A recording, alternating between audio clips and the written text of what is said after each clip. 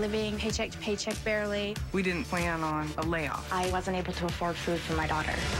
100 families will attempt to raise their collective net worth by $1 million in just 10 weeks.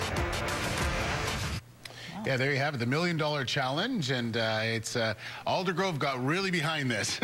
Yeah, that was Aldergrove, and these are the hosts of this new show, Bruce Sellery and Joti Samra. Thanks for coming in this morning. Thanks for the invitation. Thank you for having us. How does this show work? Do they win $1 million, or do they earn $1 million, or can we have the $1 million? Yeah. We just kind of split. If you watch it, you get $1 million. Yeah.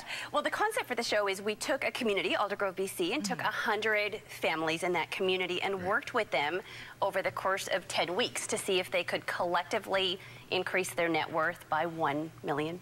So every week they're doing something to that end. It's either getting another job to raise income, cutting down their food bill, cutting down their mortgage expenses. So every week they had a challenge. And if they met their weekly goal of increasing their net worth by $100,000, they earned the privilege to vote for one family to be awarded $10,000. Oh, so it was really, it's part the human drama and partly this is a challenge show. We got to win week after week after week after week to become the $1 Million Neighborhood, if that's where they get. Okay. That's really the arc of the whole thing. That's how it works, yeah. Okay.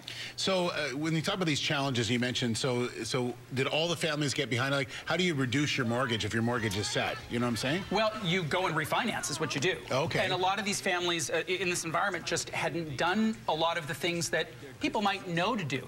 But every week, some families stepped up and some didn't. And that's part of the human story that we were telling here is who comes together to make the community, to help the community achieve its goal. Okay. There's a lot of conflict in these kinds of stories. Can you imagine? Sure. Picture the people who live on your street come streaming out of their houses on a Saturday morning and saying, okay, everybody, how are we going to get a handle on our money together? It just doesn't happen in our culture. So what we created in this community was totally different. Yeah, and on the surface, this is a financial show, but really it's a show about community and how do people remain accountable to each other? How do they motivate each other? How do they support each other through tough times and tough challenges and really exposing themselves to, you know, their neighbors and talking about the good, bad, and the ugly when it comes to their financial stresses. Did they know each other that well before this show? These were strangers. Like virtual strangers that may not have crossed paths in any other capacity.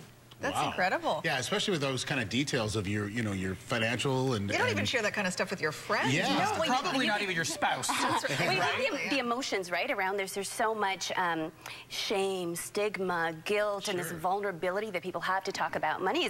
Couples can't even talk about this. I have a private practice. I see patients, and they'll be together for decades and can't talk effectively about money issues. So does a show like this, one thing it seems that we lose in our society is the neighborhood feel. And there's usually like 2 or 3 or 4 neighbors who all know each other, but everyone else not so much.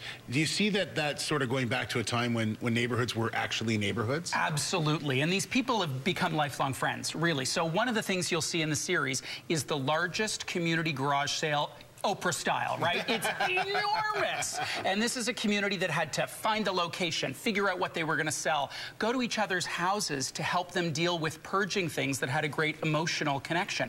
Right. That kind of result only happens when a community comes together. You just can't do that on your own. And that's the part that's so kind of inspiring as you see this group of people, because you're right, in our day and age now, we don't have the same feel of community that there used to be. So you see these people to come together and as Bruce said, develop these lifelong friendships. And that's the part that's so heartwarming and inspiring, really, for us as we went through this process. Nice. It looks like a really neat show. It's called $1 Million Neighborhood. It's premiering on Sunday. Sunday, January the 22nd on the Oprah Winfrey Network at 5 p.m. Pacific Standard Time, and it re-airs at 8 p.m., so tune in. Okay, for sure we will. Good to see you guys. Thanks very much. Thanks for the invitation. Thank you for having us. We'll take a break.